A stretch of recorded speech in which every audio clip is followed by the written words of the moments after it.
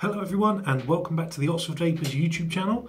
I'm Taylor and today we're going to be looking through my picks of the top 5 vape mods of all time.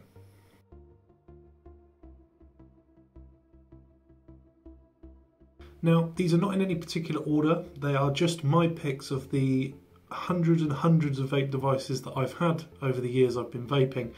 These are my favourites. Specifically, these are all dual 18650 battery devices. I'll probably do other lists of other types, internals and single batteries and everything, but this one is solely dual 18650. I do have a favourite out of these and I'll tell you which one it is when we get there. First up, we have the Aspire Archon.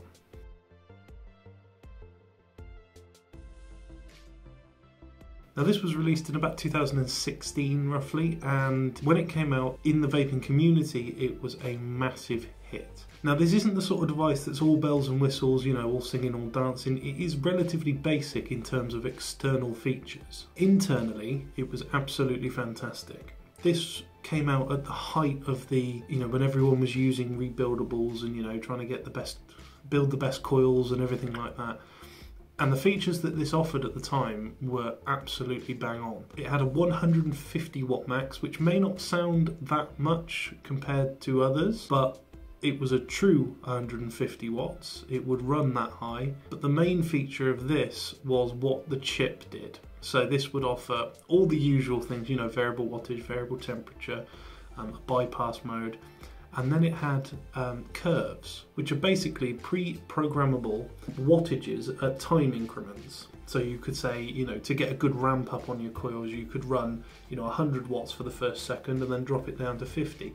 And it would let you create these yourself. This was a real big plus for the people who were trying to get the best out of their RDAs or RTAs. This was available in 3 colours, grey, black and blue. And to be honest, if this mod came out now, it would be quite boring in terms of look, but it would definitely still hold up. Next up, we have the Inikin Proton.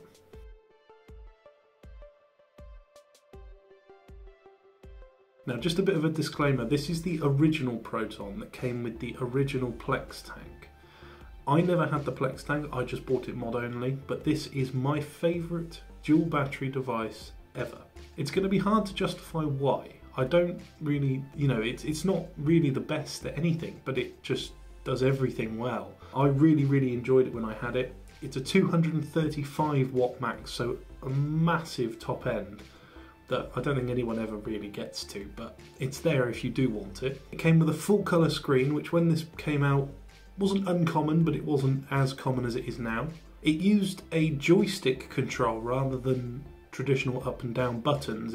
You would shift the joystick left or right and then you could click it in to select things.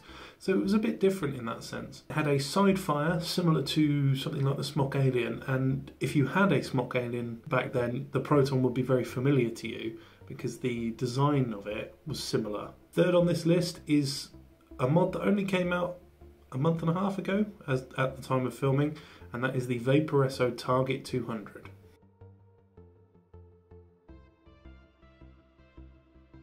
Now I believe this came top of my list for top vape mods of 2022, and that's why it gets onto this list. It is a fantastic dual battery device. It has 220 watt maximum output, and the best feature in my opinion, which is the pulse mode, which for those of you who haven't seen any previous videos that I had this device in, what pulse mode does is it fires the device every 0.2 of a second. Another plus of this device is it's actually quite small for a dual battery mod. It's amazing to me that they've managed to fit the chipset with such a good feature as the pulse feature in such a small amount of space, because the actual mod itself isn't much bigger than the batteries themselves.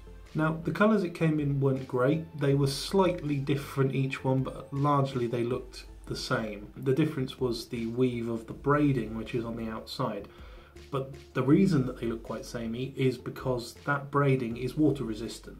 So in order to be water resistant, it needs to be a particular weave, and therefore it can't be too different in terms of the colour.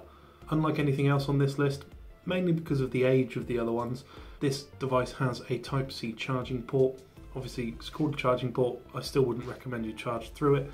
I would say charge your batteries externally always. But it does have a 0.9 inch full colour screen. Now fourth on this list is a bit of a curveball, It's the Vape Michael.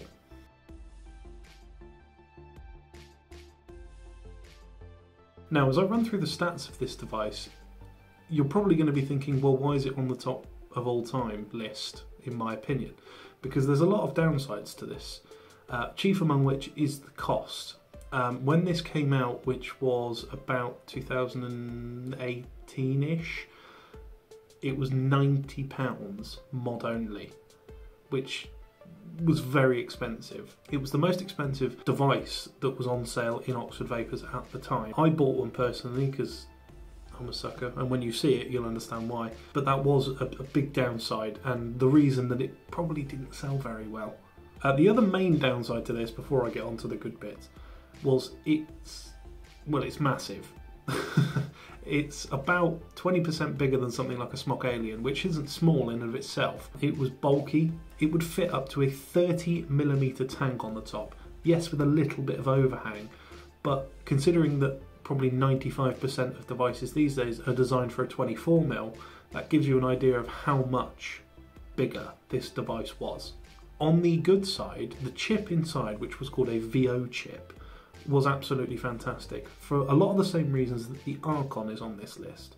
It gave you a lot of versatility. It was a very, very good chipset. It was, well, Vape themselves compared it to the DNA chip, which is obviously the chief among chips in the vaping world.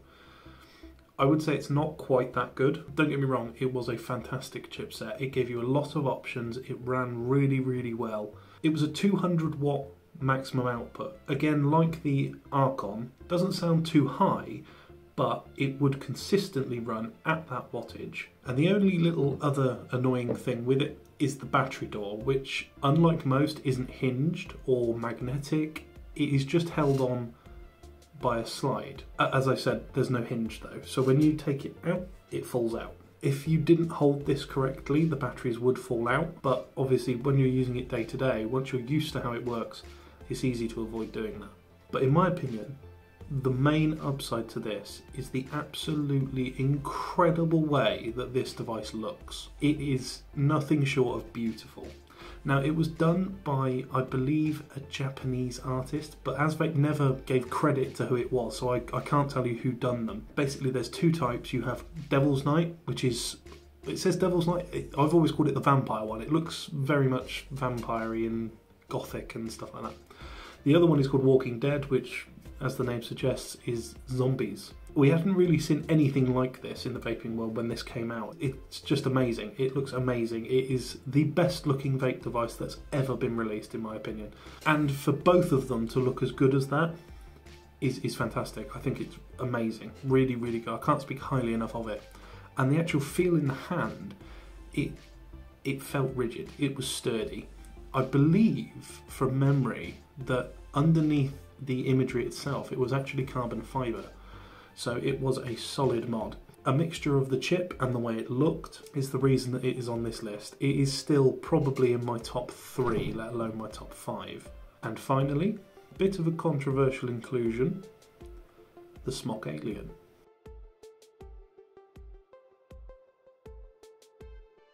Now, the reason that this is on the list, even though it's probably not in the top 5 best vape devices ever, is because it was my first dual 18650 device. And had I not bought it and progressed in terms of how I vaped in that way, I probably wouldn't be sat here doing this now. This was before I worked for a vaping company. This was while I was just merely a customer. And I got recommended this device, bought it, loved it, used it for ages until it died, and I've still got it now even though it doesn't work. It was a 220 watt maximum output, and side fire, like I said earlier, like the Proton, it was the same sort of layout. And a big plus to this, that if you looked hard enough, you would be able to find whatever colour you wanted of this device. There were so many. I'll put them on screen now, and I don't expect you to be able to see all of them because there are hundreds of them. But yeah, it gave you that, variation of, there was one for everyone. If you looked hard enough, there was pearlescent ones and black ones and camo ones and all these different designs. So it appealed to a big amount of people, hence why it's probably one of the best selling devices of all time. It still had good features, you know, it had the standard sort of smog, you still had your variable wattage, voltage, temperature, all this sort of thing. It offered much of what every vape device does. My only downside with it is it wasn't particularly reliable. It would go wrong quite a lot. We had a few back when they were on sale, and they didn't seem to last that long for other people. Mine lasted quite well, and so did someone else in the company's. I think his is still working now, but they seem to be a little bit unreliable. Whether it's because they were not that hardy when dropped, or whether they just weren't built very well, I don't know. I'm not saying either way, Smok, don't sue me. But as I say, one of the top sellers of all time, and that's why it's on this list. So those were my picks for the top 5 vape devices of all time. What did you think of my picks? I'm sure that a lot of you will disagree with me, and that's fine. Let me know in the comments what would be your pick for the best of all time. But whether you agree or disagree, please feel free to leave a like, comment and subscribe to this channel. And with that said, I've been Taylor, this is Oxford Vapors, and we'll see you very soon.